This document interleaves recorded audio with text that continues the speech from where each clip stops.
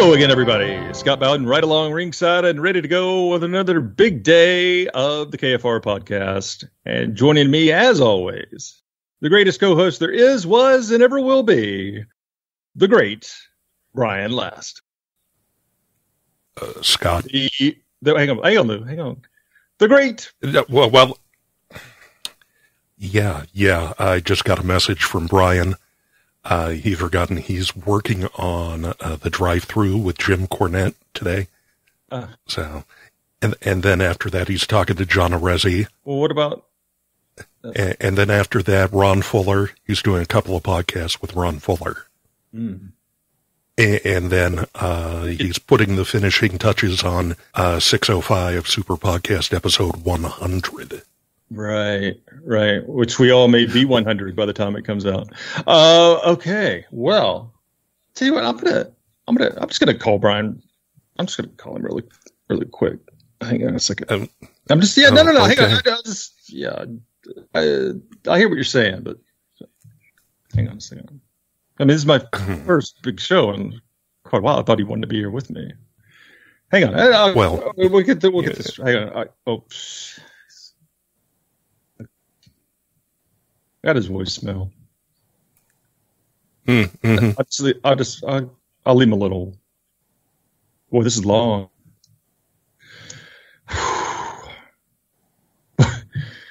Well, you thought the 605 was a bloated exercise. Hey, Brian. Yeah, Scott here. About to do a KFR wraparounds. Thought we were doing it today. Well, just some of you're busy. Busy. Let me tell you something. You are full of my friend. Do you hear me? I'm sorry. I'm sorry to use those words on the KFR podcast. I apologize to all my friends out there. But you're a.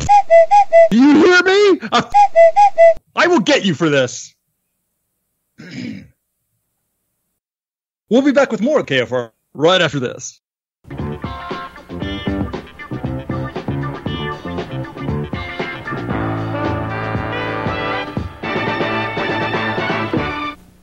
Sensational night of action coming up Monday night. Get your tickets all day today until 5 o'clock and then all day on Monday. And that, my friend, will give you a chance to be there early enough to see all of the action. Be there for a fact. Right now, here he comes. Guy we were just going to crawl in. We love Jerry Lawler.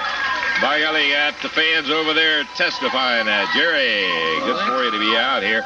I want to get into you in a moment about your big international championship match. But for you got something coming up Monday night on the Letterman show. Is that correct? Well, they just, the producer of the show called me the other day from New York and asked, had there ever been any litigation or any legal, entanglements following the little incident that I had with Andy Kaufman on the David Letterman show about a year ago. And I told him at that time that I hadn't heard. I had expected to be sued after the thing, but I told him I hadn't heard anything from Kaufman since then. So he told me that, they were glad of that because they had more requests and letters and telegrams. People wanted to see the show again, so they wanted to rerun it. So anyway, I guess since they found out there's no lawsuits involved, Monday night on the David Letterman show, they're going to re-show the program where I slapped the taste out of Kaufman's mouth. Oh, yeah. Banged him right back out of that chair, and then a few of the little bleep, bleep, bleep, bleep, bleep. Yeah, that's going to be on Monday night. Okay, let me get out of something a little bit more serious in there. We'll enjoy watching that on TV5 on the Letterman show Monday night. When Lance Russell announced the Memphis card at the Mid-South Coliseum for November 23rd, 1981, I immediately called to pester my Uncle Robert until he agreed to take me to the matches. This was our typical formula. On this particular day, however, my uncle was easier to pin down than, say, Pat Hutchinson or any number of Memphis jobbers over the years. And when I say jobbers, I don't mean that in a derogatory term. I say that lovingly. Jobbers.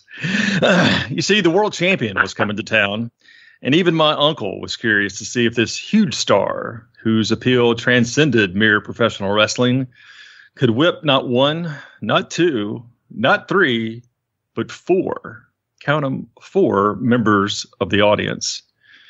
Because you see, that's just what world intergender champion / TV star Andy Kaufman promised to do on this chilly night in 1981.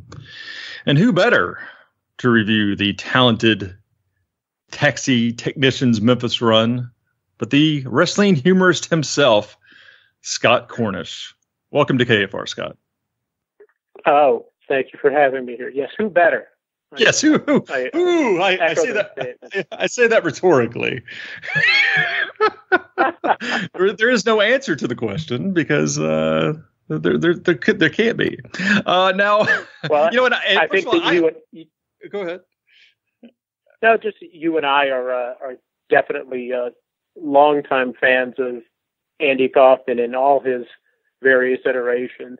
It was kind of amazing. I had always been a fan of him from the first time that I saw him, even before Saturday Night Live on things like the Dick Van Dyke Show and other various appearances. Boy, I remember him going quite a ways back. So I was already dyed-in-the-wool big Andy Kaufman fan. And when I started seeing that one of my other main interests, professional wrestling, was something that he was incorporating into his stage performances, it was really something unbelievable. I got a chance to see him. Well, maybe we're getting ahead of ourselves. You were talking about the first night that you saw him at Mid-South Coliseum. Yeah. But you got to see him 2 years prior, if I'm not mistaken. He was kind of doing the same act where he's wrestling women. Was it at Syracuse University? Yeah. He did a show at chapel in Syracuse University. And he was well known at that time. I think he had already debuted on Taxi. Certainly, people had seen him on Saturday Night Live, and they were well aware of how unusual his act was. Back at the time that I saw him was right about the time he was doing things like playing Carnegie Hall and taking people out for milk and cookies after. So people knew this wide-ranging act that he had. But seeing him there that night, that was the first time I ever saw him do anything regarding professional wrestling.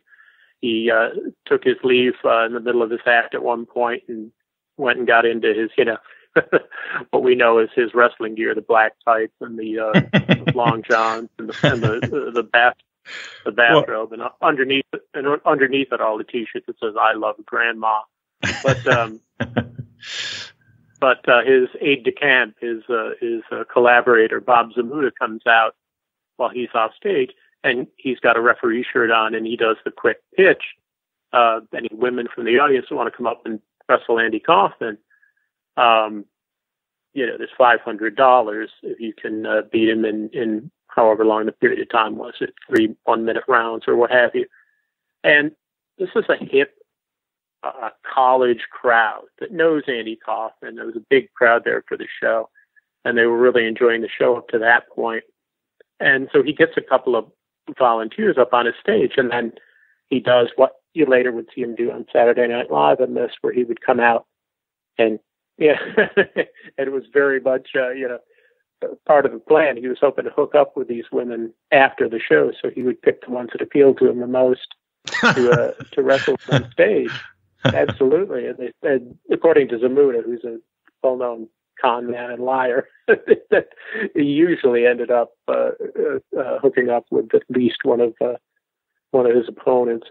But he comes out, and I'm already in hysterics because he's doing the strut and Buddy Rogers kind of strut and the sneering and the doing a heel wrestling bit, which I'm already totally into. I'm all about it.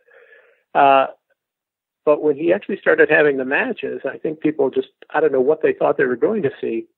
But when he started doing, like, he and Zamuda started doing, like, subtle heel maneuvers or non-so-subtle heel maneuvers, he wasn't really kicking these women. He was giving them, like, work kicks and things like that, strutting around and being very arrogant. The audience turned on him. So they took the bait. They absolutely took the bait. This hip college crowd completely took the bait. And I'm not even sure how he got out of it, although he won 1 or 2 matches that he had pretty easily.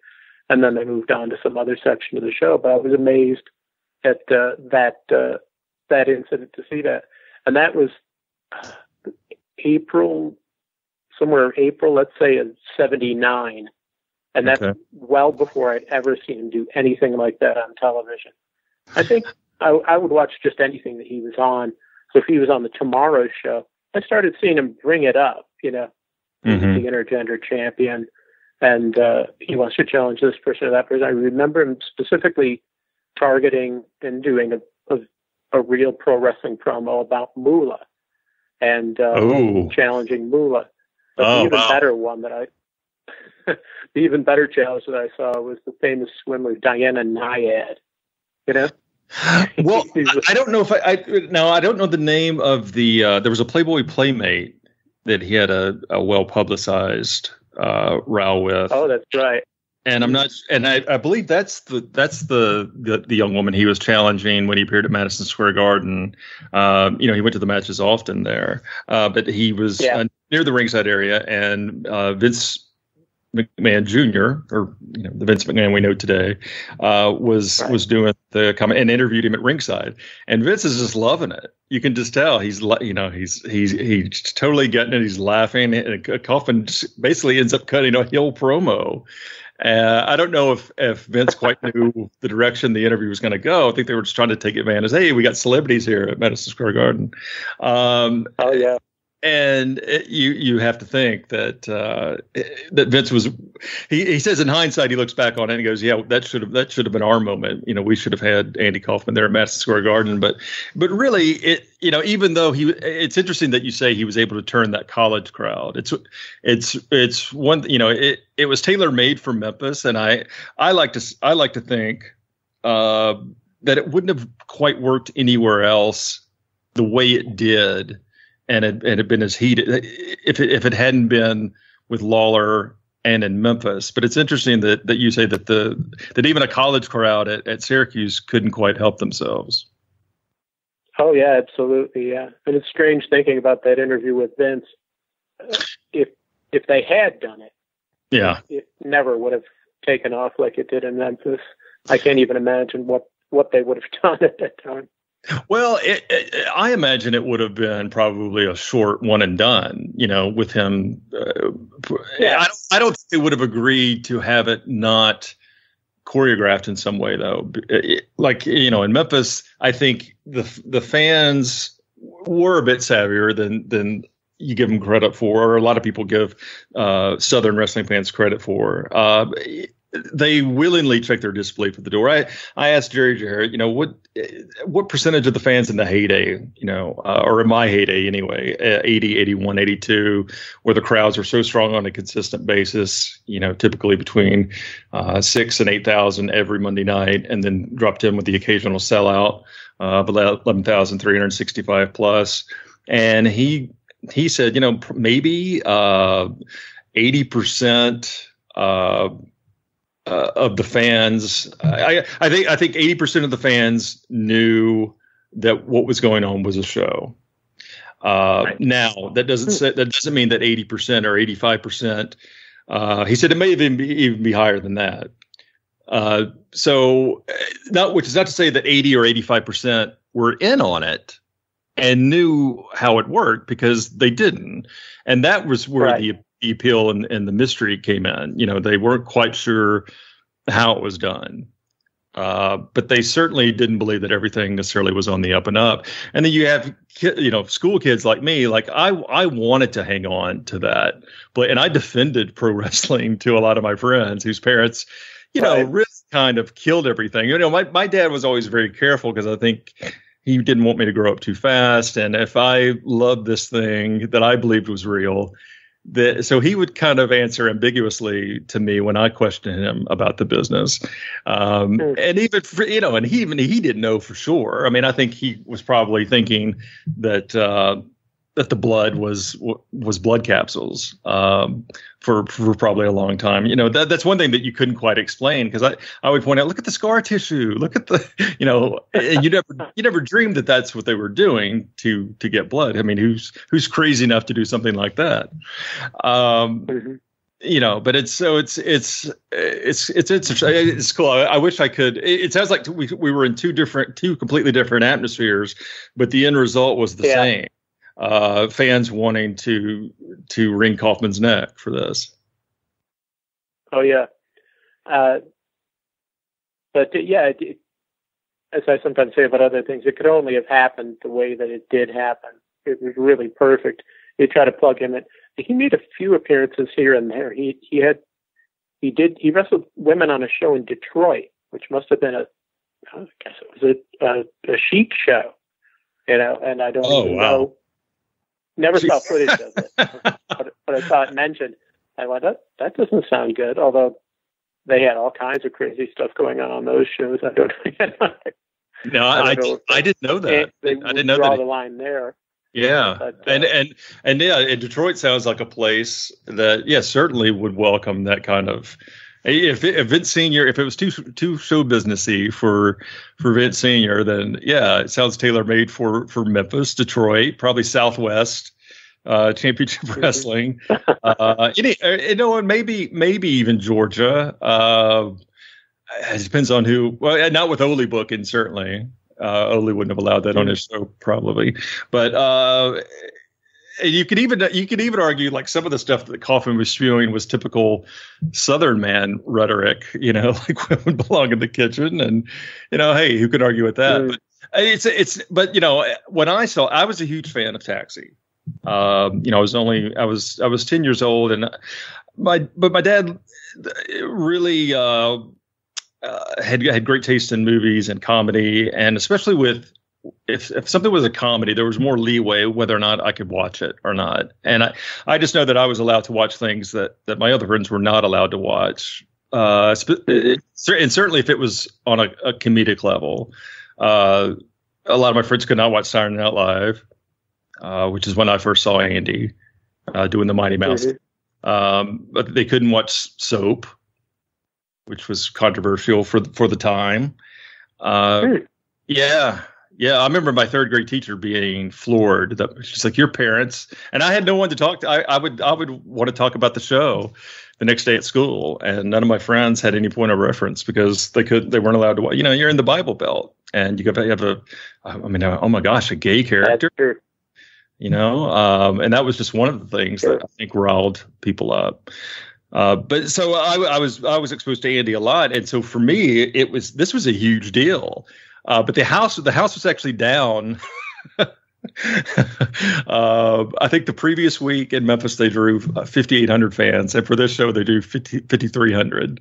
So his first appearance where he was going to wrestle the women, or when he wrestled Lawler. Oh no, that drew decent. That drew pretty well. But it's one unique thing, but because of his busy schedule, he wasn't able to come in and build on these things. But see, that is a testament to me of just how much heat he had, because his appearances were so spread out. I think if he had his druthers, he would have loved to have been able to stay in Memphis and do this. But, he had his commitments, and he was on this hit TV show. Because I'm pretty sure that Taxi at that time was maybe I think it was the number 2 or 3 rated show on television. And 19. How did it start? I mean, I've seen that I'm from Hollywood.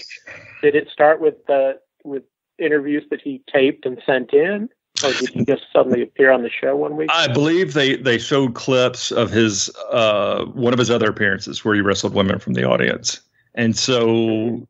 And I didn't have a lot. No, I had not seen much of that. I had heard of it, and I think that I found maybe an old issue of one of my dad's Playboys, and they had an article on a brief thing on Kaufman doing it. But I wasn't prepared for what I was going to see, because he did a lot. Memphis always encouraged guys to get on the mic at ringside and get on the fans, and so that was a very key part of the act. And I remember being a little confused, because I wanted to believe that wrestling was real, and here you had this guy who was one way on this hit TV show, and he's pulling out all the stops and doing everything he can to turn the crowd against him, or at least get a reaction. Wow. And they weren't even sure where to put him on the card, I think was one thing. So they had him come out 4th. I think after the first intermission, when they came back, he came out and quickly got the crowd very riled up, and it almost seemed to build slowly. Like he pick the first way. And another thing I think too that added to the realism of it, obviously, is that he refused to have the fans picked out in advance. He refused to have plants in the audience. And Jerry Jarrett was like, Andy, I know that you've done this before up in New York and some different places, but some of these women down here, some of these big plow women will clean your clock if you're not careful. But he absolutely insisted on it. And it just so happens that one of the women on this night was Foxy. Now, she came and she was third. You know, they kind of obviously play around with the timeline a little bit in the movie. But she was the third woman he wrestled, and she really tested him. And he was exhausted by the time he beat, but he did pin her. Let's give the devil his due. He was able to finally get her down for the 3 count, but the crowd at this point, the crowd was way into it because she almost got him a couple of times, and she was on top of him and just flailing away, and it took everything he had to get on top of her and get a pin. And even then, I think maybe the referee even counted a little bit, maybe when her shoulder was up, just because he realized that Kaufman was struggling. And they even had him do one more. And he couldn't pin it because he was so exhausted after Foxy. But Foxy's the one that the crowd really got behind. But he even wrestled another woman after that. And they said that the time limit ran out because I think he was completely gassed at that point. Was Foxy a well-known ringside fan? Did she have was she an aspiring wrestler? Did she have any connection to wrestling? I don't think so. In the Coliseum I don't think so. I don't think she was. I don't remember her being. Now, I only got to go to the Coliseum about 6 times a year, and so I had to be very careful with choosing my dates. Because I was always trying to figure out. Okay, is I didn't even know what the blow off to a feud was. I didn't know. Right. When the world champion was going to come into town a lot of times. And you tried to time these things. But with Kaufman, it was a no-brainer. I mean, it was seriously, that's why I made that comparison in the opening. It really was like the world champion was coming to town. This was something special that you're not going to see that often. Yeah, that must have been so bizarre when he gets there and then he turns the audience on him in front of your young, impressionable eyes. Exactly. I thought he was going to do Mighty Mouse or some funny taxi routine. I thought it was good. I mean, I knew a little bit. Like I said, I knew a little bit about the wrestling deal, but I really thought that it was going to be more tongue in cheek. I had no idea that they were going to go. Somebody goes after him and Lawler comes to save him or something. Yeah, and when they set up the rematch with Foxy, now that was planned. That was going to go that way with when Lawler would come in and try to intervene and then shove him on his butt. They'd already kind of decided the direction at that point. But Andy was not even able to come back into town for the rest of the year. They had to pick it back up in '82, but there was still that momentum, that heat from it, and the fans remembered. So it really is a testament to Andy that he was able to come in. The crowd was actually down from the previous week. No one was looking at this as having any kind of impact. They didn't really understand what it was, and maybe a lot of fans who went to the rest of the matches, weren't necessarily fans of Taxi. That show, even though it was very popular, was maybe not for everybody. It was a little bit more highbrow than I think your typical sitcom of the day. Mm-hmm. At least I remember it being that way. Yeah, well, that's really interesting. I remember Jerry Jarrett talking about. Well, I'm sort of getting ahead of myself, but people were saying that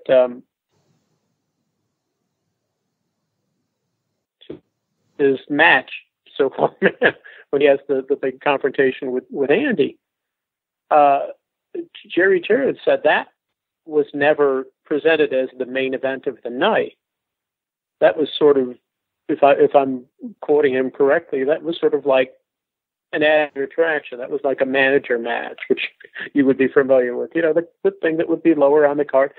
In fact, if you look at those results, anytime that he had something going on, that Lawler had something going on with Andy Kaufman, he had another match on the show against Dundee or whoever it would be. On this case, it was the Monk who he beat. Wow. I don't know if you remember, but this was a guy that Jimmy Hart was. It was this a guy who probably wouldn't main event anywhere else but Memphis because Memphis is such could be such a gimmick town on occasion, and they had great workers up and down the card, but then you would have guys who would kind of maybe get a run with Lawler just because of the gimmick. Even on the night that I went, Lawler was probably he was working third from the top against Super Destroyer, which is not Bill Irwin but Bill Dromo, who had who was kind of in the twilight of his career, but they had gotten over Journeyman, but they had gotten him over big time because he had good size. And Lawler did this great deal on television where he was upset by the big guy and bloodied, and really just it was a perfect example of how Lawler could get somebody over who was not nearly as talented as he was. And then Lawler comes out, he's all bandaged up, and he's like going, I feel like I underestimated this guy, and I feel like really let my fans down, and I know that they're hurting right now just as much as I hurt, and I'm going to do my best to make it up. Just really this impassioned plea for the fans not so good at that. Oh, just so good. And it made him, I always say that Lawler did more clean jobs than probably any top babyface in the country. But the fans, I think, admired, loved him when he did stumble, because it made him human like them, because God knows, if you're growing up in the South, probably in that middle class a bit, or maybe a little bit below that, trying to even get to the middle class, it was tough, and life was full of stumbles, and it wasn't always perfect, and you did have loss. And I think Lawler was really good at being, he was always cocky and arrogant, but occasionally would have a stumbling block, and he'd be like, I've really taken a look at myself. When he dropped those matches, back-to-back losses to Dutch Mantell, clean in the middle, one of which was on his wedding day, no less. He's like, I'm 32 years old. I'm not getting any younger, which is, now it's it's real easy to look back at those and laugh, just because the Lawler continues to wrestle to this day. But at the time, that's crazy. But it's this great promo, and the fans, believed in it. And he could be amazingly humble sometimes. And he said, "I'm really taking a look at myself, and maybe if I don't win this Monday night, then I'll call it quits." And of course, the crowd to 10,000. He always had sure, but he always had something going on. And look, for the better part of for let's call it an actual match, in addition to whatever craziness was going on with an Andy Kaufman, or if he had some boxing match against Jimmy Hart, or whatever he had going on lower in the card. He always had to have some main event thing going on. It was completely separate. Yeah, because they couldn't quite put it on the same level. It had to be positioned as an afterthought. Although I would argue that Lawler and Kaufman probably drew the house in April 5th, 82, just because they had built it, so they had to build it slowly because of Kaufman's schedule. So, but by the time he came back, I believe he came back in March of 82 and did the rematch. So we're talking months here, really, following his first appearance, where there's this huge gap, but the fans remembered, and he was able to kind of keep that heat. And he started sending in the interviews, the hygiene tips, and all of that to keep his heat. And they would get so much heat that finally the station had to stop airing them. He showed up one Saturday morning, and they were like, I think the toilet paper one was the last one, and that.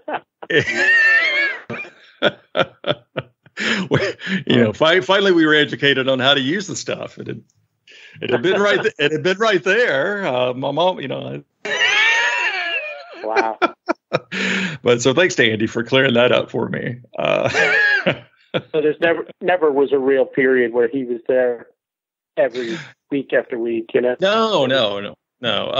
Weeks in between or months in between. You know, and that was the thing. Like when the deal happened, it was a big when the single match was finally signed, because they do a rematch with, like I said, when they booked the deal with Foxy for the second time.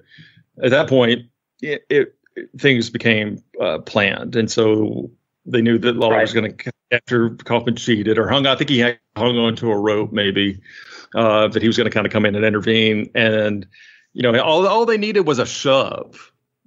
You know, Lawler just shoved Kaufman, put him on his butt, and he went ballistic and screaming that he's going to sue. And then and I think Lawler comes out there on television the next week, and he actually has a copy of a supposed lawsuit. Who knows actually what it was? It could have been the format for that Saturday morning that he's looking at. But he's like, this is a joke and you're a joke, and why don't we just settle it? You know, let's settle it in the ring, not in the courtroom. Which, if only real life worked out that way. You know, if we could just settle the ring, Scott. Yeah. That's never worked out for me. Every time I've tried that. Now, I know what my reaction was, and I'll tell you a little bit about that. I was not able to get my uncle to take me at that point to the matches on April 5th, 82. But I remember seeing the pre-match hype for it, and the newspapers were all talking about it, because even they were fooled about this. And there was an editorial. Well, I'm kind of getting ahead of myself here, but so anyway, there's first of all Jack Eaton, who's the most renowned sportscaster in Memphis, but also, you know, part of the Channel 5 crew at WMC TV, who also, that's where the studio show was shot. And Memphis wrestling was such a hot property that Big Jack would often feature the matches in his Monday night sports report, and nice. They would show highlights, and usually the main event was still in the ring, and if it was, then they would close the show, and they would even have the lead anchor, Mason Granger, say, you know, like, oh, we just got the result done. And it made it only added, for me, you know, as a young kid, it added to the credibility. You know, sure. If it's all a silly show, then why is the sportscast? You know, why is Mason Granger closing the show? Wait a minute! Breaking news! We just got this in. Bill Dundee has beaten Nick Bockwinkel, but by disqualification. So World Championship is not changing hands. And it was always funny because originally I think they even, when they first started doing this, occasionally Jack or Mason would defer to Dave Brown a little bit, and Dave appeared to be uncomfortable. whenever they would do that.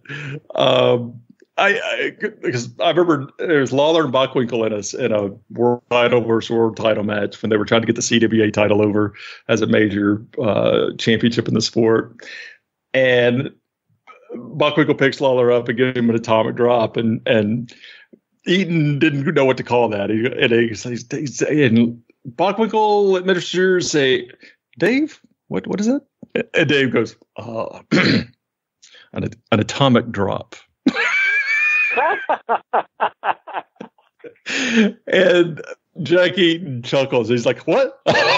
Okay, an atomic drop on the old king, and sends the king flying over the top rope. And he would always deadpan the results. But in his pre-match interview with Kaufman, he goes, he's like, would you like to hurt him? And Lawler just, for 1 second, pauses, and he goes, I think I have to hurt him. And that, oh wow, that's just absolute gold. That is absolute gold. And I know Big Jack really got a kick out of the whole thing when it all unfolded, and I think they showed the highlights. I mean, maybe all that week on the news, and it quickly picked up steam. Yeah. What was your reaction to this? I was allowed to stay up that night because this was a special night.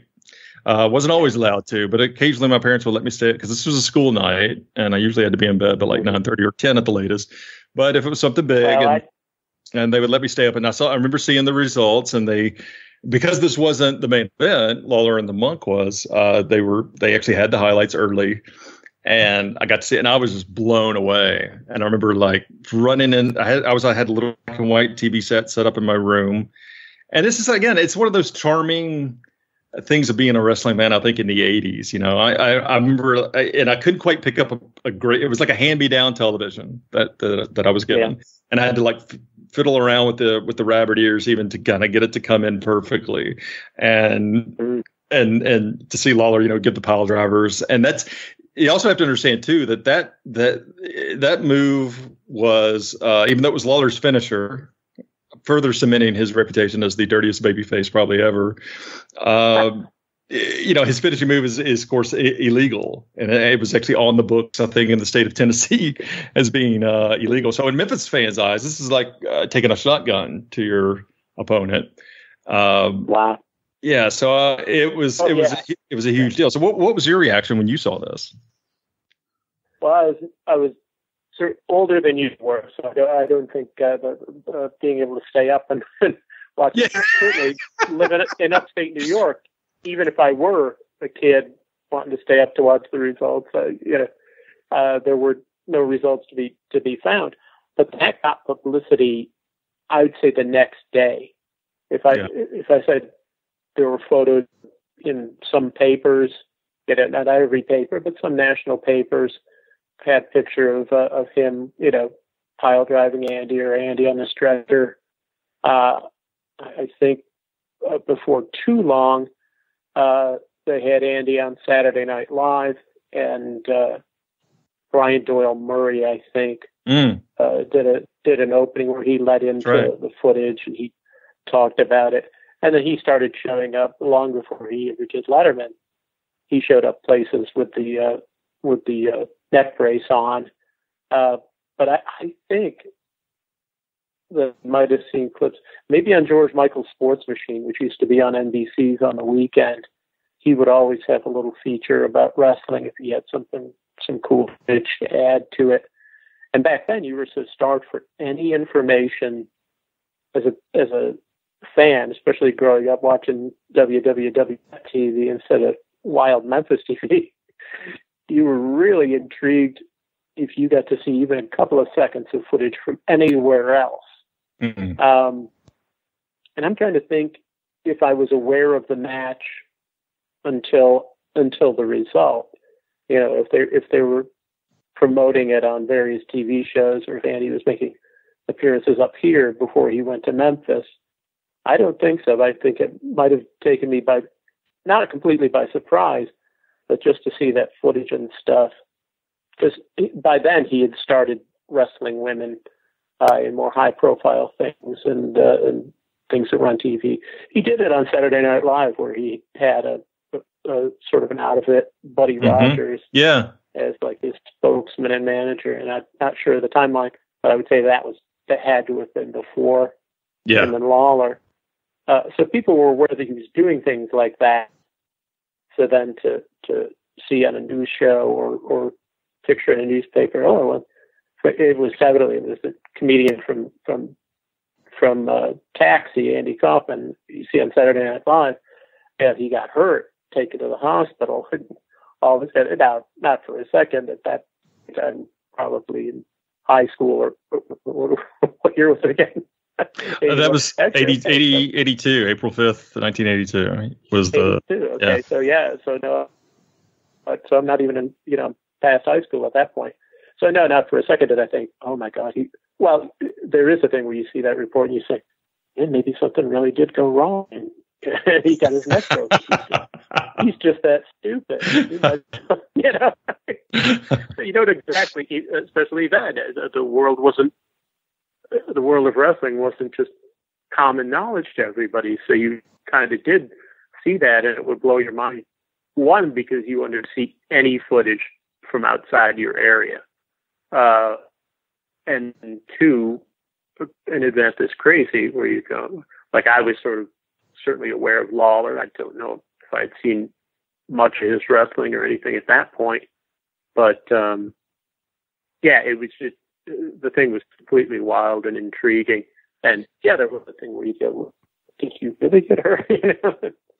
Yeah. Okay. So it made you on every single show with the neck brace on. You go, oh well, okay, now he's just running around. I will say though that talk about dedication and commitment to which is everything that kayfabe stood for back then. I mean, it was a commitment. It was a tacit, kind of a tacit understanding that you didn't reveal anything to anybody, and not that they even necessarily had to sit Andy down and explain this and go. Okay, I think they just had the feeling of how much he respected the business. Always referring to Jerry as Mr. Lawler, and Lawler would protest. Right.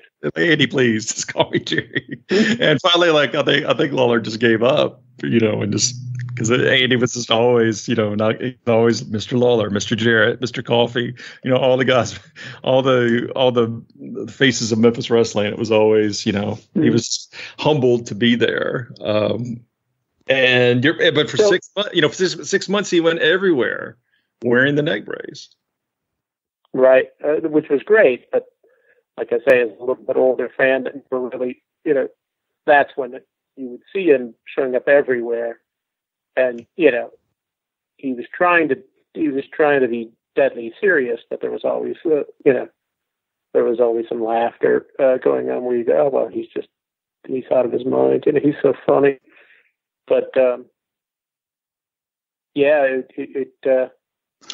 well, so supposedly, Paul Bosch sent the telegram. I think that's been determined to be legit, that he sent the telegram congratulating Lawler for standing up for the business. So, and I don't, it's hard to imagine a seasoned veteran being fooled that way. And Jarrett says that he recalls Bill Watts being fooled by it. And we have, there's been the Mid-South footage that's surfaced, and I think I even put it on either my Facebook page or definitely on my Facebook page and maybe YouTube, where Bill Watts is talking about it to the Mid-South audience and goes on this long tirade about, how people are always after your job, and and this guy from Hollywood comes down and he's taking a spot on the card. He's taking it away from a deserving wrestler, and Jerry Lawler, a real tough hombre, 254 pounds, which Lawler was always like about 220, 224, 230. I think he was billed as 234 and weighed in probably at 224. And if you didn't know better, Watt seemed to really buy into the whole thing. At least I wonder if they buy into part of it. Like I was saying, Watts probably thought the whole thing was a work, but probably thought the guy was so stupid that he got his neck broken and good. Yeah. Well, maybe because they were like, he probably realized, well, Jarrett's too cheap to pay for an ambulance, so. It must have been. That all had to be going through their mind. Oh my God! Well, it was. Andy kept insisting, and Lawler was like, "Fine." He could, relaying messages back and forth with Calhoun, the referee, and saying, "Fine, he can do the ambulance, but he's going to have to pay for it. We're not paying for it." And Calhoun would go over there and tell that to Kaufman, and they're so and that's one of the things that Lawler told me when I broke in as a referee. He goes, occasionally the referees will communicate things to you that they're going to do next, and I'm like, well, wait a minute. Oh man, I felt so much pressure at that point. About seconds away from my debut, and Lawler's pulled me aside to tell me that, oh, they're going to be calling spots like through me, which certainly makes sense. But I did not know that. I thought I was this real smart fan, but I didn't know that. But of course, why wouldn't they? That's how they're one way to help to keep the illusion and for it to flow perfectly. And he goes, oh, and if you see a guy who's not wrenching down on a hold, tell him like, hey, you're showing light here. And I'm like, oh, wait, I can't do that. I mean, I'm supposed to tell Jeff Gaylord, this big musclehead gorilla, hey man, that looks like shit. Come on, lay it in there. Gotta kill me. But wow. Oh, so yeah, I thought that Lawler had really just about killed the guy. And again, we didn't see Andy for the longest time. He shows up, I think, once at the Mid-South Coliseum unannounced, and the Dream Machine's in the ring, about to have a Southern Heavyweight title match, and he's not going to say, "I'll come back to Memphis and I'm going to wrestle women, and if any woman can pin me, not only will she get the $500 I promised originally, I'll double that to 1,000, and she can marry me." Yes, take my hand in marriage, the ultimate prize. Yes. Yes. Wow. Yes, and of course the fans put him out of the building, and then I don't think we even saw him again until which made the finish to the Nick Bockwinkel match in January of '83 so compelling. You know, he did have well, actually, I'm getting ahead of myself. So Lawler puts Jimmy Hart. He has a dream match with Jimmy Hart to close out 1982. We haven't seen Kaufman in months, except for maybe that one appearance where he shows up unannounced and offers his hand in marriage. So after he went out on the stretcher, nothing until no, not really. You know, maybe a couple that whole year. Yeah, so pretty much he was gone, and even then, when he's out there with Brian Murray Doyle or Doyle Murray showing the clips from Memphis, he's dialing it back, and he's very apologetic. And he's saying, right. Yeah, he says I thought it was all made up, and I found out it was real. Yeah, and I don't know if there was any plans to continue it at that point, and how it got to where he would come back in January of '83 and do this. But Lawler closes out '82 with a dream match with Hart, 1-on-1 in a cage. He pile drives him several times, burns with fire, and Hart's just finished. And to close out the year, they draw 10,000, almost 11,000 people at the Mid-South Coliseum. Lawler's first world title shot since his return from the broken leg. So they've gone virtually 2 years with no world champion on the card, which is just really amazing that they were able to draw those kind of houses.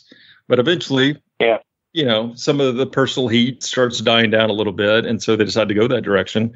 First, they bring in Flair earlier that year, and he and Lawler have the inconclusive finish, but raises questions over who's the better wrestler. And brilliant, you know, Flair really, because I've talked about this before. Some of the better, because Flair is not made to look like a wuss. He actually has Lawler trapped in the figure four and ready to, you know, maybe have Lawler submit when the original 10 minutes expires, and they do the overtime, and Lawler has a chance to recover because Flair's let go of the figure four, and then Flair scoops up and says, "I don't need any more of this," which was probably a smart thing to do. So he didn't come off that badly in it. And you compare that to how he's booked everywhere else, and I thought it was a brilliant piece of television. But I guess they have, you know, it's the same old thing. They have trouble getting a return date on Flair, which leads to some animosity with Jarrett and Flair down the road because Flair never got his payoff for that. But they decided to go back with Bockwinkel just because he's a proven commodity. He and Lawler have unbelievable chemistry together. Sure. And, you know, they build up to a world title match when Bockwinkel has the Southern belt and the AWA world title. Lawler puts up his hair, wins the blow off, and then sets it up for this December date. And Lawler appears to win it. And they position it in Memphis as if he's truly won the world championship. They don't give any hint to a controversy or anything like that until the following week when they say that Nick is not going to show up for the rematch if Lawler wears the belt to the ring. And Lawler's even wrestling TV that Saturday after he's been on the road supposedly for a week. And he says, well, this morning I had to turn the belt over to referee Paul Morton, and he is going to carry the belt. Now, while you would trust the World Heavyweight Championship platter, this turkey platter sized belt, with all these supposed gold, rubies, and diamonds, turn it over to this frail referee for the next 48 hours. He'll keep an eye on it. And when before the match starts, you know, Bockwinkel says he will not show up for the rematch if I'm wearing the belt to the ring. And so I told him, I said, look, I just want to get this over with. That's fine, because I'll be the one wearing it on the way out of the ring. So you can't. So there are no photos of Lawler wearing the belt or anything like that, which is probably a smart move to cover their track. Yeah. And Hart shows up that night, wrapped in. You think it's Jimmy Hart, but he's got the Invisible Man bandages all over his face. He's wrapped head to toe like a mummy, and he's even got the sunglasses over his eyelids, which is just classic. And they do the deal, and he gets away from, Lawler gets Dundee down there to sit ringside to make sure that Hart doesn't interfere in the match. And, they do a kind of whole knockout in the middle of the ring, and Lawler goes to cover Bockwinkel. And at that point, Hart gets away from Dundee, is trying to distract Paul Morton, which is not, which is pretty easy to do. Morton has his back turned while Lawler has an obvious 3 count. And here comes real Jimmy Hart with no bandages down to the ringside area, distracts Lawler and makes him fair game for a quick schoolboy and with a yank of the trunks, I might add. And Paul Morton counts 3, and they take and there is so much heat when they start to unravel this crazed mummy at ringside who you could have sworn was Jimmy Hart, dressed just like Jimmy Hart. And you could even hear some fans going, "That's Andy Kaufman! That's Andy Kaufman!" Oh yeah. Yeah. Oh my gosh. And you have to remember, this has been the dream of Memphis wrestling fans for so long, and the way they portrayed it was a title switch. And Andy Kaufman has done this, and Andy is going back. You can see the fans kind of converging a little bit as Kaufman's going down the aisle, and Lawler's kind of chasing him back there as well, because this was a dream, and he's burst the bubble. And I remember just being absolutely crushed. This is one of those where they didn't have the result by the time the news went off the air, so I had to wait till the next morning. The headline said Bockwinkel and friends win, and I just my heart just sank, Scott. Wow. It was like Lawler throwing Jimmy Hart's gold record for Keep On Dancing into the Mississippi River. It just kind of whirled around and slowly burst, and then just cascaded down until it disappeared. So I couldn't wait for Lawler to get his hands on Andy, which he would not do. This is the thing, this was in January of '83, and Kaufman didn't come back. He eventually comes back. I think it's the last week of April, or maybe the first week in May. He comes back, Colossus of Death, which is probably, I guess, the second most widely viewed match, because it was included on one of the after tapes that they did with the Lords of the Ring. And they have poor Duke Myers squeezed into one of Lawler's old. Duke Myers, okay. Yeah, squeezed into one of his old, some of his Lawler's old tights and trunks that he used to wear, and a sweater that was about this big woolly turtleneck sweater to be about 2 sizes too small. So his trademark belly. Duke Myers has had one of those bodies. I don't care if you put him in a burlap sack. You can tell who was underneath that thing. It was just ridiculous. But they drew about 10. That was the biggest crowd that Andy Kaufman drew at the Mid-South Coliseum. A little over 10,000 people to see Lawler finally get his revenge. But months had gone by since then, and so it's a real credit to Kaufman that he was able to keep his heat for that long in between appearances. Yeah, if he the way you've laid it out, I mean, the myth is that he was there all the time, and people say, "Oh my God, he's still down there in Memphis doing this crazy thing," and he was actually almost completely absent for all of '82. Except for those really key, huge appearances. Yeah. And so this is when he actually starts showing up a little more regularly, where he's managing other people. And even, didn't he make some of the other towns like Nashville? Yeah, he did. Yeah. That was that summer. And we're also we're skipping over sort of, I think one of the most talented, or probably not one of the most talented, but one of the most entertaining aspects of the whole program between Lawler and Kaufman was the meeting on the David Letterman show. Oh my gosh! Yes. And that was sort of the stopgap. They couldn't get Andy into Memphis during the fall of '82. And so this was sort of, and at that point, it's kind of like, okay, is this going to be the end of it? Because Andy has been, apologizing for his appearances on Saturday Night Live, and the whole deal with the show. When the producers put this together, Andy was very, very apologetic about how things went down, and they get Andy to agree to come on David Letterman to kind of tie this all up, right? And the original plan was that Andy and Lawler were going to join arm in arm and sing "All You Need Is Love."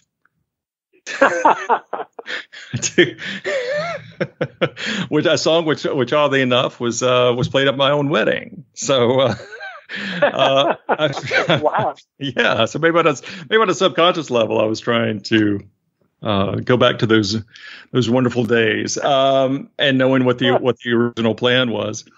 But thank God that didn't happen. The same thing. I was super into watching Andy Kaufman, whatever he would do on Letterman, and he was still hammering this business of the injury that he got from Jerry Lawler. Yeah, and then they show up on Letterman, and Letterman's show was such a cool, hip show to be watching at that time. And Letterman has even said he loves having Andy on, even when stuff went really weird and totally off the rails, because he just said that he always had something really unusual, bizarre, and special prepared for his appearances. So it was always he did some really crazy stuff on Letterman's morning show that wasn't even related to where he kind of showed up and it was like out of it and homeless. And, yeah. Oh yeah, and in the midst of all of that, you think of what was going on. Just a brief sidebar on Andy. All during this period, there were things like that where he shows up. Some of this is prior to the wrestling stuff, where he disrupts the Friday's show, and he was getting quite a reputation for these very very bizarre late night television appearances. But Letterman was all in on all that stuff. But there again is somebody who was a big wrestling fan but didn't get to see much stuff from Memphis or much stuff out of the area at that time. He was probably just starting to see different things come in through cable and so on. That was a big deal to that Lawler was going to be given this forum, was going to appear on a national show like that. Yeah, and Lawler said that, he wasn't crazy about the idea of apologizing, but he was like, hey, whatever, anything. He was not going to turn down an appearance to be on the Letterman show, which really, you mentioned that cool factor. The Letterman show was still in its infancy, really. I think it had been on less than a year, I think, at that point. I'm not sure. I'm pretty sure. So that sort of adds to, you can see how uncomfortable Dave gets as this starts to unfold. And there's a noticeable shift in tone, I think, when Letterman asked Lawler, he's like, well, he said that he's sorry, or do you accept his apology? And Lawler goes, no. Because, Andy pitched to Lawler the night before. He goes, I know what we're supposed to do. Go out there. He said, but what if we did something different? And Lawler's, and this is just, the night before, I kind of equate it to guys talking about a finish, in the back, and kind of going over some different things. Like, well, what if we did this instead? And he's like, well, what if you slap me? And Lawler says that he was just like, oh gosh, Andy, I'll probably get arrested and they won't even hear the thing. I don't think so. But they didn't really, Lawler said they talked a few more minutes and they said, well, let's just see how it goes. So in other words, they're going to call it in the ring, so to speak, because Lawler says he goes, I didn't quite know. He said, but I knew I could just tell the way that things were going back and forth, that I knew where Andy wanted to take it. And they had the one break, and Lawler says, I knew that we were about to go to a second one, and I knew that it was now or never. And the microphone kind of shifts back to Andy, and he starts going into this thing. He's like, this is just because I'm from the North and I was a Yankee, and there's so much white trash in the South. And that's when Lawler, who's wearing, the black members only, is like a high end premium members only jacket that's kind of zipped down to the bottom. And not many people can get away with that look, but the King can certainly pull it up. And he's got the red pants, which matched his attire for the April 5th 82 bout earlier that year, when Lawler's got the black singlet and the black trunks and the red tights and the black boots. He's got like the street version of that outfit that he's wearing on the air. The red leather pants. Typically worn by hookers in New York City at the time, and the black jacket. I'm saying that people in New York looking at that, in some of your urban centers, looking at Lawler dressed like that, and going, "What the hell is this?" Oh boy! But it was like it was like a rock star or something. But anyway, Lawler ends up, he could tell. He goes, well. It's either we're going to do this or we're not. And when Andy starts going to that little thing where he's talking under his breath and talking about, it's just because I'm from the North, I'm a Yankee, and I've heard this from so many people in the South, which just, let's face it, there's so much white trash. I think he says the words white trash, and I think that's the go ahead for Lawler. Like, okay. Yeah. So I think if you say something about me, but now you're talking about my people in the South. And so he rearranges his jacket and just, oh my gosh, absolutely slaps the hell out of Kaufman. And Andy has that bump that he takes, it's really slow. I mean, the hardest thing you can take in wrestling is that open-ended slap, because there's no way to pull back on it. I took one from Miss Texas. I took one from downtown Bruno. And after each of them, I swear to you, I couldn't eat anything for the next couple of days. And the one that Lawler connected with, it sounded like a gunshot. And Andy slowly falls out of his chair. And Letterman, it's weird. Today he says that he was clued in on it. I don't believe it. I don't think so either. And he even said it in an interview with GQ years ago. I mean, I think in 84, 85, that he had no idea of what was going to happen. And that he envisioned, that was the first and only time that he felt like he had lost control of a show and that the crowd was going to riot. And wow. Yeah. But I saw an interview, I think, from like 2 years ago, where he was claiming that he knew all along what was going to happen. And I honestly, if so, he did a brilliant job of selling it, because yeah, he reacted about the way I thought he would. Yeah. As you watch it now, you go, I don't know. Yeah, he's shifting the papers. For his acting chops, but and when Andy comes out there with the cursing and just, oh my gosh, and they have the cuckoos bleeping it out. It's so perfect. It's just, it probably would not have gone that way, even if they had planned that. I think it's just one of those wonderful things. It's so in that sense, it was very much like a Memphis wrestling angle. Like they sort of give you a direction with it. And this was even when I was in the business between, when I turned heel on Lawler, that was decided about 20 minutes before we went out for the main event. And I'd sort of planted that seed with Eddie Gilbert, and he decided it. But even then, it was like everything that unfolded afterward, it was all improv, and them kind of whispering to me, Lawler wants you to go back out there and then shove him. And I'm like, what? And so, Lawler ends up taking this big bump on his ass. I had no idea any of that was gonna happen. And it's very reminiscent of, it's very Memphis-like how it all unfolded. And you could argue that it wouldn't have worked and been remembered. I think, Variety says it's one of the top 30 TV moments of all time, just ahead of the O.J. Simpson ambulance chase. So it was another improvised move that. That's right.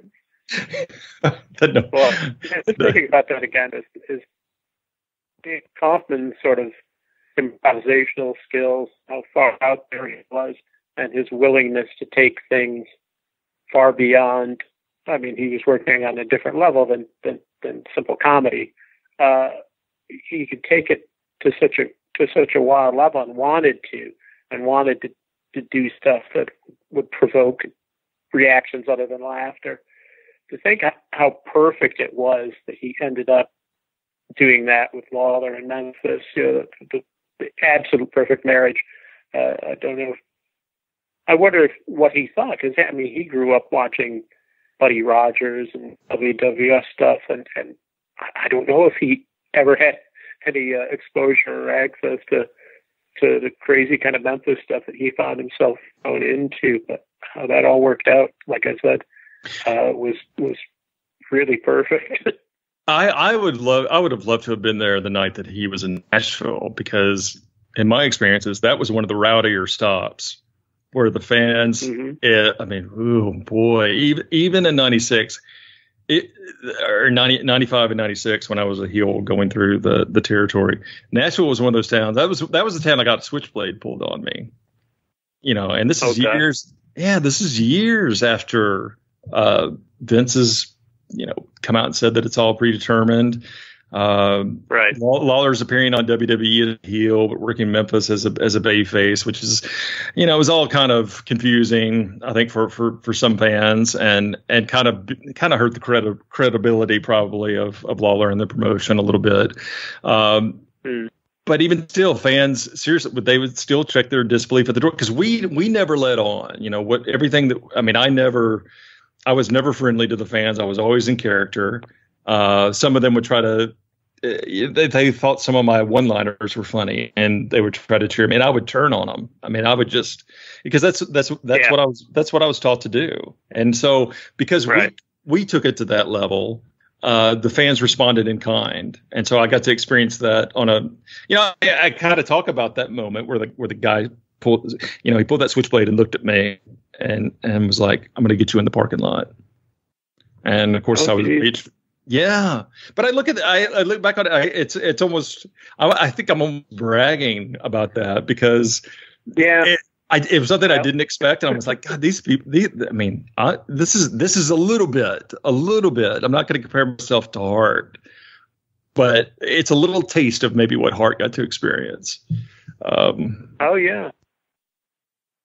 And knowing those fans in Nashville, it's a wonder that Kaufman made it out of there alive. And I even kind of wonder, if he really realized just how much heat he was getting. And if anybody told him to dial it down a little bit.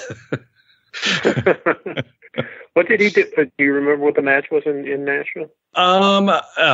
It was, I think it was Kaufman, maybe Man Mountain Link this time, playing the Colossus of Death role. Yeah. Against Lawler. I think that was the deal. But they made a big deal on the local news about it, and they sold out the Nashville Sports Arena. And it was heated. It was really heated. You're right. I would love to, because Andy unfortunately passed away shortly thereafter. Died so young. Still kept coming to Memphis, and I can tell you the exact moment that the whole thing kind of went up in smoke, really, and it's no pun intended, but it was the moment that Lawler burned Andy with fire on Memphis television in 83. Really? Yeah. I think that's when fans, it was a great deal, but that's when Kaufman that summer was, had some open dates. I think the ratings were falling on Taxi. It might have even been canceled at that point. I'm not sure. But Andy suddenly starts appearing more often in the studio, and they even do a deal where Andy turns babyface and has a brief feud with Hart, which is one of the funniest studio brawls you're ever going to see, because they're both throwing these wild swings, and I don't think a single one connects. And then Mr. Coffee and the late Eddie Marlin, who recently passed away, God bless Eddie. Mr. Coffee and Eddie Marlin come out to break it up. They don't even send the wrestlers from the back; they send Coffee and Marlin to break them up. And Eddie Marlin's got a hold of Andy, and Andy's still throwing the punches, and Hart's like, I think Andy halfway connects with a slap, and Hart's like, you're not gonna slap me in my hometown. Yeah, he's a little tentative. A lot of things where he's about to slap him, and he just sort of goes a little pussy. Yeah, well, I think he hits half of Lance's microphone, and then that kind of shields the blow, and then he kind of catches Hart a little bit, and then Hart does that where he's like borderline, screaming and crying, no one's going to slap me in my hometown, and then they start throwing these wild swings. None of them even land. And anyway, he gives Lawler a check. The amount that he promised any wrestler who could put Lawler out with a pile driver and injure him and put him in the hospital, gives him the check for $5,000, a little apropos, and says, if you'll be my partner, because if I turn on you, then you'll have that $5,000. So in effect, he's paying Lawler. He's setting Lawler up with the very same blood money that he promised everybody else. And Lawler agrees to be his partner, and of course, against Jimmy Hart, one of the assassins, who I guess was Roger Smith or Donnie Bass. And as soon as the match starts, Lawler goes in there, and then Andy comes in with the powder and turns heel on him, and they attempt to lay Lawler out, put him out. And Lawler comes out on TV the next week in a neck brace, but he rips it off, and he's like, I'm not a pencil neck geek like you, and I'll get my revenge, and da-da-da-da-da. And then later, I think in the very same show, Kaufman's got a makeshift crown that they've made where he's the new king of wrestling, and Lawler comes up behind him and throws the fireball. And I think after that, like, Lawler kind of looked a little goofy, trusting Kaufman. And then when he takes the fireball, even though that's still one of those things where the Memphis fans didn't quite know how it was done, and it always got a big reaction, and the crowd there live pot for it. I think at that point people realized this is just another part of the show. Yeah, and another thing is at that point, nationally, people have started to not pay attention to this anymore. Yeah. Like him getting burned with a fireball got no national attention to anybody. They were just kind of, is he still doing that stuff? Well, good for him. Yeah. It went from being this kind of weird Hollywood quirk almost, and why is he involved in this? And oh man, it took a dangerous turn. And then I think it really kind of maybe peaked with the Letterman appearance. Yeah. And then I think that's when they decided to go a little bit further with it. And that's, when they brought Andy in early '83, had him screw Lawler out of the world title. And then he comes, they had that appearance, the rematch finally with Colossus of Death. It draws 10,000. At that point, it was over. But they, now he had I'm sorry, go ahead. No, go ahead. Well, he had a little run there at one point, and I don't know if it was then or it was after the fireball or something, where he's bringing in hired guns to take care of Lawler. He brings in, he manages Ken Patera. He manages Apocalypse. And did that last very long, or was that just a sort of a stopgap thing in between? Well, that was sort of a stopgap. That was in spring of '83 when they brought in Patera, and that was how Lawler got the match with Kaufman to begin with the Colossus of Death. Lawler had to beat Ken Patera to get the shot. But yeah, they because Patera had the swinging neck breaker. Right. And that was going to be the hold that took Lawler out. Yeah. You're right about that. Yeah. That's sort of, I even went to one of Lawler's softball games. He was having one of those softball. I was bugging the hell out of him. And poor Robert Reed, who was one of Lawler's buddies, who like half the job guys in Memphis at one point were all of Lawler's old football buddies or people he'd gone to school with. And poor Robert Reed was a buddy of Lawler's on his softball team. And, even though he did get the CWA world title win with Ken Raper over the Assassins with the help of the Fabulous Ones, he was pretty much a jabroni, a good looking guy, kind of muscular, but, nowhere in the neighborhood of a true Memphis wrestling star. And I just remember my friends and I, we were just teasing poor Robert Reed unmercifully during that softball game. But I was asking Lawler, like, if you gonna pin Patera, you gonna get a hold of Kaufman? He's like, yeah, you bet. That's what I'm going for. And I'm like, all right, King. And we do it like that. Oh yeah. It's so funny. But and unfortunately they kept trying to bring Andy in. His final appearance on the Jerry Lawler show. Gosh, it's sad to watch now, but he's even coughing through some of that. I think at that point he knew just how sick he was. He knew that he was dying, but he was still coming back to Memphis. And if anything, and when I say that the angle had really kind of puttered out at that point, it really got more traction than it ever could hope to, given Kaufman's limited appearances. He started to get a lot of his heat back with the hygiene tips, but they had to pull the plug on those because it was a little too much. And so with all these obstacles, the fact that he was even to keep it going this long, and really the only reason that it petered out probably quicker than it should have was because of some typical Memphis stuff where it kind of went over the line a little bit with the switching back and forth, the fact that Lawler was fooled, that Kaufman had seen the light and was kind of made to look a little dopey, and then responds with the fireball. And I think that's when fans just kind of wrote it off, and they maybe even felt a little betrayed because they really thought that this was danger. This had a real sense of danger to it. That Kaufman was really putting his life at risk getting in there with Jerry, and this was something that was not scripted. And I think that's where they really got the imagination of the casual fan, because they had the 5,000 or 6,000 hardcores who would come every Monday night. But then when you got up there when things got really cooking, 8,000 fans, 9,000, that's when they really bought into the personal nature of a feud, and they really thought that somebody was going to get hurt. And with Kaufman, this was tailor-made for that, because he was viewed as an outsider, and everything he did in the ring came off kind of awkward, and so fans really thought that this was the real deal. Wow. And it's a shame it went out the way it did. I think the last match was a boxing match with Andy and Lawler, and or maybe a handicap match against Hart and Kaufman, but it drew about 3,500 fans. And and then I think 5 months later, Andy had passed away.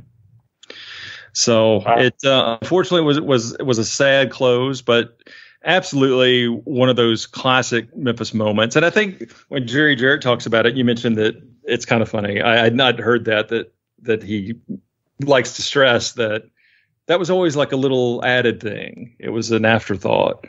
Well, he says if you say you can see it by the end, they drew 3,500. And I don't know if he's specifically referring to that match, but he would say, well, I put the blame on myself for that, because I wouldn't consider that the main event. So if the main event is Lawler versus Dutch and Andy Kaufman underneath, they drew 3,500, he said, then the blame is on me for putting on a main event that the audience didn't want to see. Yeah. Which that's I hadn't heard that take. But that's pretty interesting too. I mean, I can understand how much publicity and how much attention they got when they had him and the thing was hot. So I can see in the middle of it, even near the end, you're going, well, how can we recapture the magic? I wonder if there was some point where, well, like you say, he was on the Lawler show when he was clearly already sick. It didn't last much longer after that. But I wonder if, they had to have the talk with him, like, I think you're done here now, Well, I think frequently. Yeah, I think after that, after the Lawler show, Andy let them know that he was not dying. I don't think they knew that, but they knew that he was in bad shape, and that he didn't know when it would be back again. So, and then Lawler is kind of put into position when Andy passes. They have to address it on the air, and you can just tell that Lawler is conflicted, and his facial expressions. He looks uncomfortable for Jerry Lawler on Memphis TV. He's just always seemed so natural and rarely thinks what he's going to say before he goes out there and does it. He, for the good of the business, he has to say, well, people keep asking me. I've had a lot of phone calls. What do I think about Andy Kaufman? And, my experience is, let's face it, he was always a jerk. But I was also, and I love this. It's one of those classic Southern things, but my mother always taught me growing up, don't talk ill about the dead. So, I can't really say too much. And so he's off the hook at that point because Lawler's going to take the high road and not say anything. And that it closes on a very somber note. And it's very telling too that after all those appearances, I never got. And I think I did want to see the pile driver match when Lawler finally gets his hands on him in April of '82. Yeah. I think that's the only one I asked my uncle to take me to. So there you go. And after Lawler definitely had the book when he brings Kaufman in that last time, and then he relinquishes it to Jarrett. And I think maybe right after that card. And they shift directions. They immediately start. That's when they bring in Jerry Jarrett brings in Randy Savage, makes that deal, and Lawler starts. And then brings in Bockwinkel in January of '84, and the houses go back up. I mean, I was there for I think it was one of the best Lawler Bockwinkel matches I've ever seen on January 1st, '84. And they went about 40 minutes and drew about 8,000 people, 9,000 people. It's just but a definite shift in direction, which was the whole idea behind the Lawler and Jarrett partnership with the book. And when Jarrett had it, he would get a lot of help from Dundee, Dutch Mantell, whoever wanted to come to his booking meetings. He would have an open door for any guys who wanted to come. But with the exception of Dundee and Mantell, a lot of guys didn't. It was just those were the two mainstays who wanted to learn. And after Lawler got all this stuff out of his system with Kaufman, and they milked it for every last bit of publicity he could get out of it, Jarrett took it back, and they got back toward a wrestling centric direction with bringing in a world champion and having Lawler knock off contenders in the AWA to get to Nick Bockwinkel, who is probably my favorite opponent for Lawler. Well, hey, Scott, I appreciate you coming in and bringing your unique perspective because you were a fan of Andy's before he even stepped into a ring in Memphis. So I really appreciate you coming in and help us out. Thank you very much. You reminded me a lot of stuff that I had forgotten along the way in the timeline. Yeah. When you asked me, I said to myself, here I come to save the day. And thank God you answered the call, my friend. Thank you very much. I appreciate it. Everyone, that's Scott Cornish, who a lot of you know from the 605 Super Podcast, has Hot Dog and the Wrestling Humor. So, although I think I've always felt like that sort of, I think, just like Andy didn't like being called a comedian, I've always thought of you as the song and dance man. The Arcadian. Me too. Absolutely. So we'll have to work on that. See if we can get that over. The song and dance man of the Arcadian Vanguard Podcast Network, Scott Cornish. Sounds like a winner, man. Thank you for joining us on KFR. We'll be back with more right after this.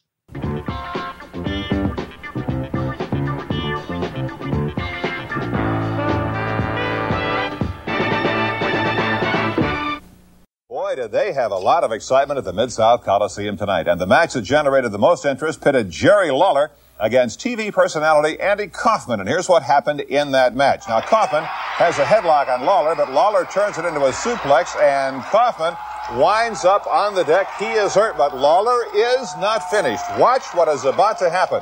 Now, Kaufman is going to win this match. Right? He's the winner right there, imagine. Okay. So Lawler is going to put a pile driver on. This is so illegal. And there's Jerry Calhoun trying to say, no, Jerry, don't do that. Don't do that. This is a pile driver, Mason, right here. And now watch. You think that doesn't hurt. Lawler put a couple of more on him before it was over. They brought an ambulance into the Coliseum. They put Kaufman into the ambulance, and away they go. Taking Andy Kaufman to the hospital. He is there right now as the ambulance pulls out of the Coliseum. Kaufman is in the intensive care unit at St. Francis Hospital. He has had a battery of tests, and it is believed that he is not seriously injured. He'll be in the hospital at least overnight. But one thing for sure, according to his manager, Andy Kaufman's wrestling career is over.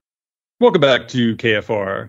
And we want to thank Scott Cornish for appearing kind of at the last minute to help me break down the Andy Kaufman run in Memphis that was so memorable and epic. Unfortunately, it did sort of go out with a whimper at the end, but without a doubt, some of the most provocative television of all time that really transcended the wrestling business. You know, I really think that the first meeting between the two in April of '82 was performance art that was on a high level than you'll see in professional wrestling. One of the most endearing moments of my young fandom, without a doubt, watching it all unfold. And the fact that I got to see the very first appearance of Andy at the Mid-South Coliseum is indeed very special. And which were unforgettable things that really could only happen in Memphis. I'm certainly glad that it did. I want to apologize for my outburst at the beginning of the show. Brian actually called when we got wrapped up with Scott, and he was in tears. And I consoled him, and I was promised that would never happen again. And hey, that's good enough for me. Well, I think that about wraps this segment up. For Captain Lou, this is Scott Bowden. Bye-bye, everybody. Kentucky Fried Rasslin with Scott Bowden is a production of the Arcadian Vanguard Podcast Network. The announcers on this program are selected and paid by parties other than this station, namely the promoters of Championship Wrestling.